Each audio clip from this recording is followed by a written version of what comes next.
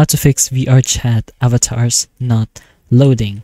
So most of the time, it's pretty much connection errors, or maybe your internet is pretty slow. So the main problem here that you're gonna have to try and fix is your connection. So maybe you can go ahead and restart your connection and the game overall to refresh everything all at once. You can also try and resetting your PC or the game or your VR to refresh those as well. But if you're having a more specific problem, so maybe you're seeing gray robot avatars, it's being blocked for some reason. And by that, you may be for some reason in safe mode.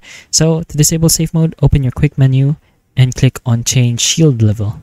You should be able to find it here and then press on change shield level, and then there you should be able to control it from here. If you want to see everything, just go ahead and press on none, of course, normal, and then maximum for your safest option. Now if you see gray diamonds instead of people's avatar, you are in culling enabled.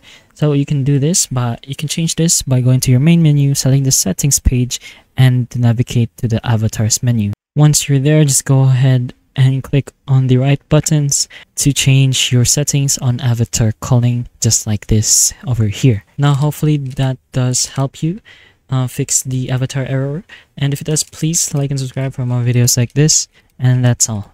Thank you.